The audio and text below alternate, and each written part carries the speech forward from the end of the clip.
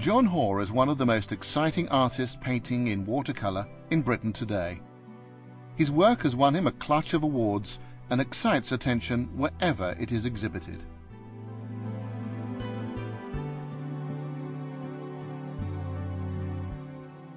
John has travelled from his home in Devon to the picturesque North Norfolk coast, a favourite location for many watercolourists over the years, including the royal family's favourite Edward Seago.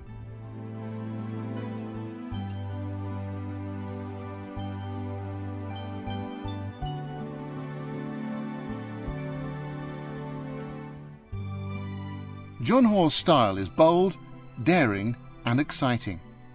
It lulls the casual observer into thinking that it's easy. That is, until you try it.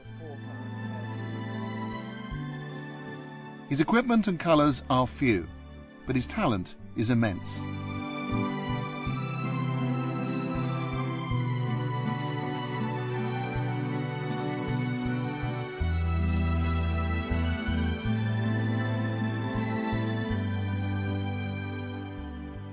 This is a bit of dry brush here. That's when you pull the brush very quickly over the paper, leaving tiny gaps of paper. So that's that.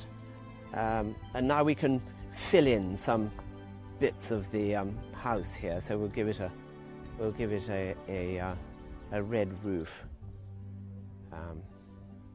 That was part of the paper, which was covered by the sky, you see, but it doesn't matter. And we've still got the very white house, and we've got the shade side of the house in blue. So there you are, all terribly simple. And you can see that this is just made up of various different shapes. There's the shape of the house, there's the shape of the foreground, the shape of this background there. Very simple, silhouetted shapes. And that's really the important thing, to simplify the painting as much as you possibly can.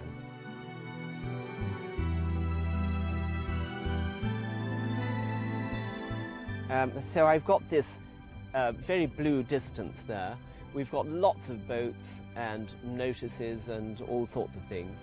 And I think we've got to try and deal with them in a very simplified way.